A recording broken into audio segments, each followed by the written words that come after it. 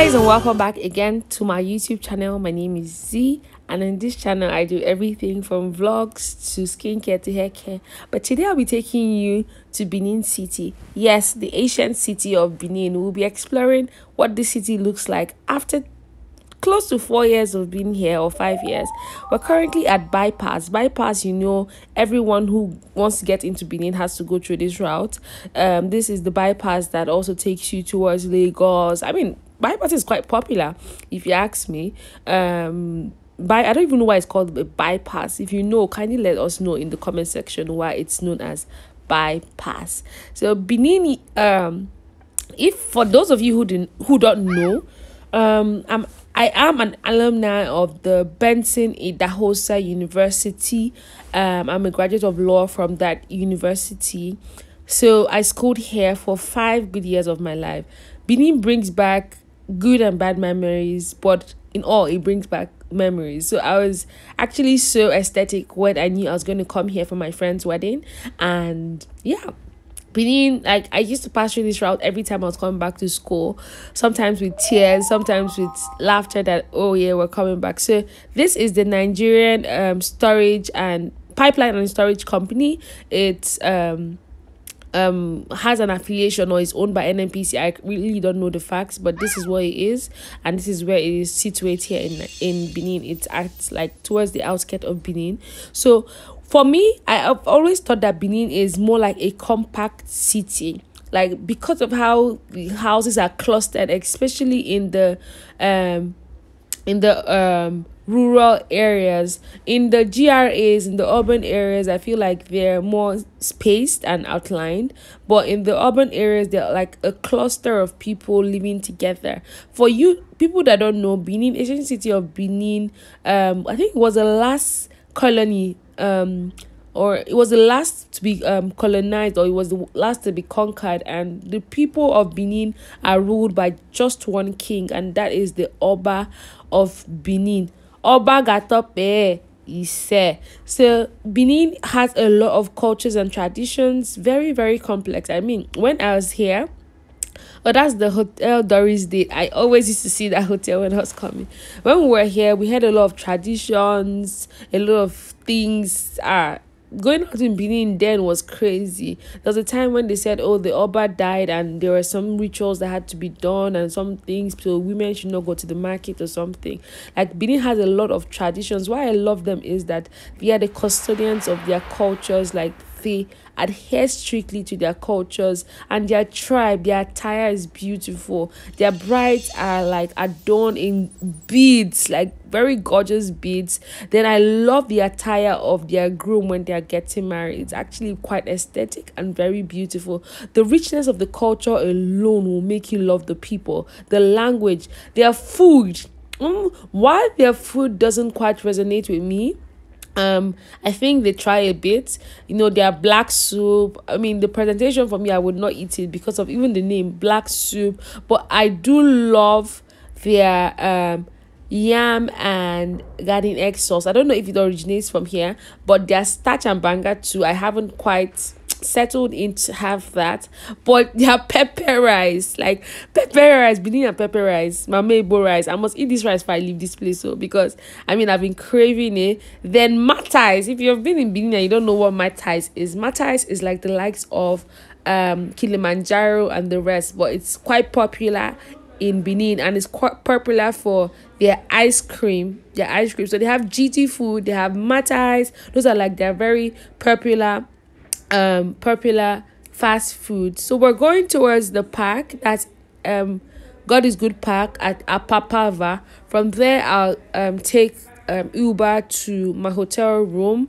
So like I said, Benin is more like a cluster for me, and I've just gotten to the park. Here, I'm waiting for the Uber guy to come get me, so I can go to the hotel. Crazy, right? Every other city in the world, you will see the dichotomy between the rich and the poor in Benin as well. So you have the GRA, that's the where the bourgeoisies, where the elites, where the people that be living, and then you have like the normal place where commoners, where other people live in. You will notice that the change in both structure, infrastructure, both development, everything sort of, it reminds you again that there is indeed a hierarchy in this life between the rich and the poor.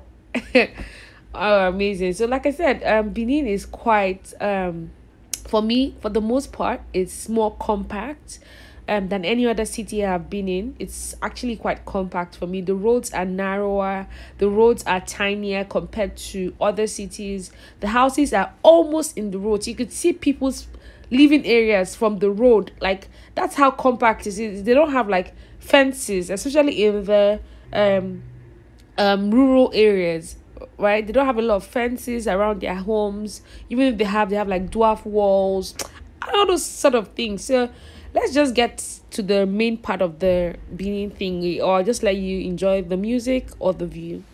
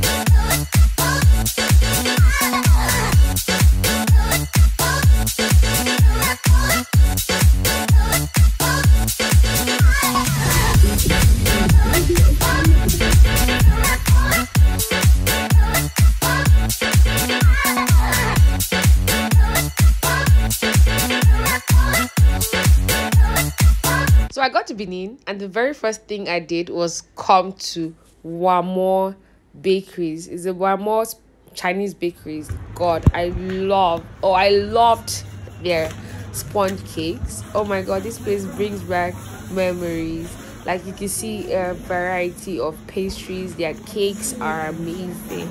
I love their sponge cakes. Like I've been craving it since I knew that I was going to come to Benin, and I knew I had to get, especially this one. That pink, yellow, and pink one is my favorite. So I got a bunch, and that's it. It just brings back memories here again. Like I loved their cake so much, and it's so inexpensive and so rich. I remember going to ShopRite in Owerri, and I wanted sponge cake, and I got it, but 2,000 naira. It was a waste. So their cakes are really nice. I love their sponge cakes. It's not too sugary. It's not sour as well. It's just the right amount of everything, and for the price, it's okay. So one more brings back memories. So let's continue with our journey, so I can go rest my back. It's not easy. Traveling by road in Nigeria. I'll give you all the gist in my subsequent videos, as always. Deep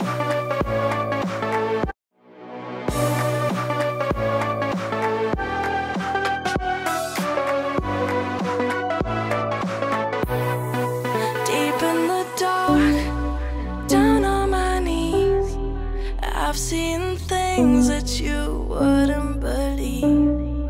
I was lost until I found that I'm invincible. Nobody gon' bring me down.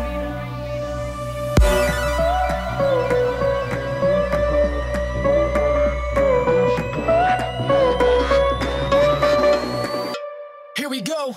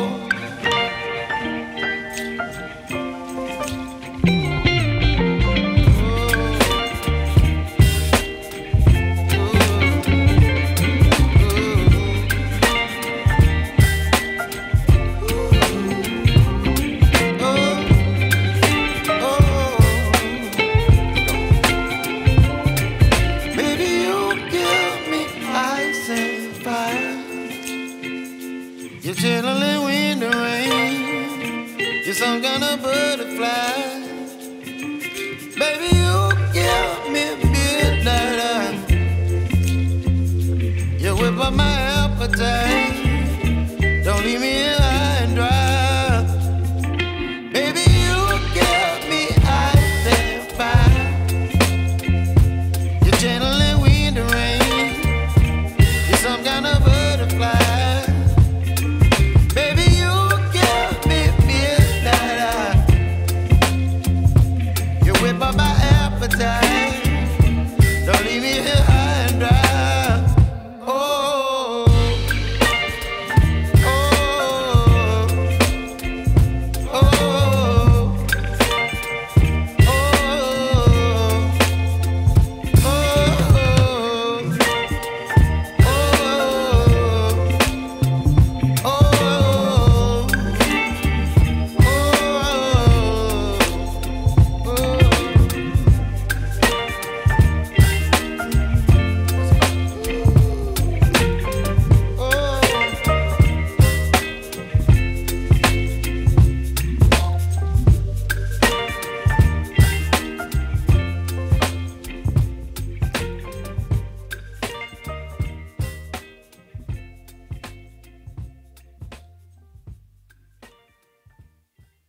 That's the end of my Benin tour. I'm currently in the hotel room now, chilling. I'm going to switch up my outfit, freshen up rather, and then I'm off to my friend's bridal shower. Whew, it's been an awesome ride. So I've had my one more cake. Like, I've been craving this cake forever. I've been craving it. So immediately I got to Benin, that was my first spot of call. I didn't even care if I would go. Before I got to the hotel, when I got Uber, I just told the guy that before taking me to the hotel, she take me to one more. I have to get this cake. Like, So I'll see you guys later. Be sure to subscribe, share, like, and leave me a comment.